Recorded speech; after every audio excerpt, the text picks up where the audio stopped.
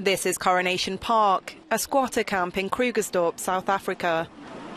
Although impoverished blacks in the region far outnumber their white counterparts, this camp is one of a growing number of townships populated mostly by Afrikaners, white South Africans.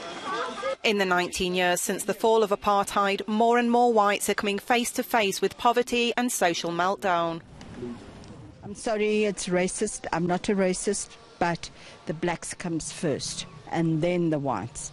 And even highly qualified whites don't even get a position in South Africa.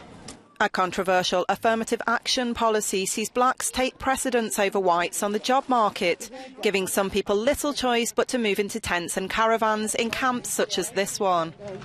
Apartheid was a problem, but this is the only country in the world where the majority has got affirmative action. America's got affirmative action, everybody's got affirmative action, but this is the only country where the majority has got affirmative action. Post-apartheid governments have struggled to achieve redistribution of wealth and economic growth, and formerly comfortable Afrikaners see themselves as victims of reverse apartheid. In spite of this, white South Africans still control most of the country's economy.